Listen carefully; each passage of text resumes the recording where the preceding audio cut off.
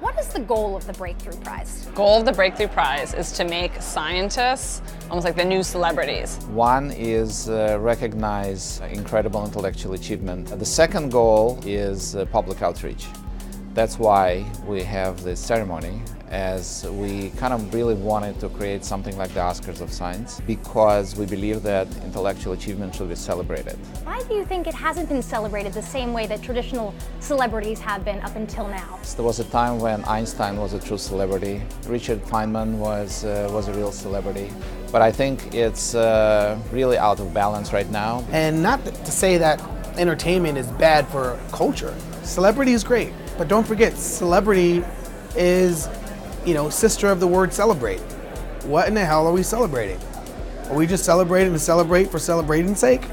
Or are we celebrating folks who have disciplined and dedicated their lives towards excellence and solving the world's problems? I think there's always been a disconnect. Like scientists, in some ways, it's seen as complicated, it's science, it's hard, and there's a different language. Sometimes scientists are not great at communicating, and so the idea of the Breakthrough Prize is really about how do we actually make science accessible to everyone, and how do we make it something that little kids are aspiring to and saying, I don't just want to be Michael Jordan, I want to be the next Breakthrough Prize winner. This is a beautiful event tonight. We're dressed up, we're in our black tie, we're gonna be eating fancy food, but what else can companies, can teachers, can parents do to inspire young people to get into science, to get into mathematics?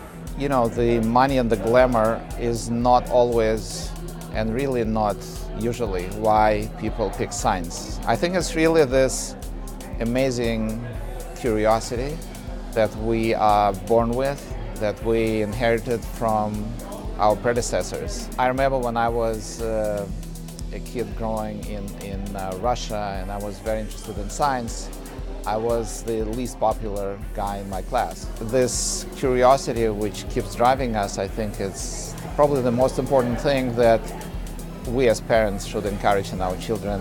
Well, I think events like this are important because, this recognizes the accomplishments of these scientists in a significant way. So I think it's, talking about science a lot, respecting science.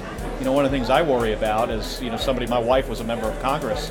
There's some members of Congress don't seem to believe in science anymore, and that's a big problem. I think there's some great media out there, like the Makers Channel, trying to get kids to play and to experiment and actually understand the world around them. Like, the reality with science is it's just about understanding you and the world. And in that capacity, everyone can understand it. I think the number one thing is to make it fun. And that's how I was taught, starting from elementary school, that math and science were fun. And that's what I enjoy today.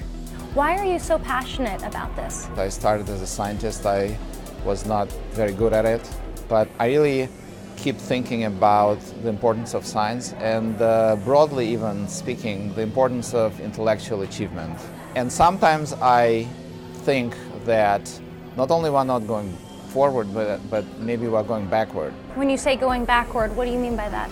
In terms of public appreciation of fundamental science, in terms of science education in schools and things like that. Why is it so important that we get our youth excited about going into mathematics and science? What's at risk if we don't do that? If you don't expose them early on, they don't even know it's something that they can pursue. And I think that you miss a lot of people, that early formative days when people are figuring out what are they interested in, what do they like, and you miss out on an opportunity of getting them so excited and wanting to pursue more.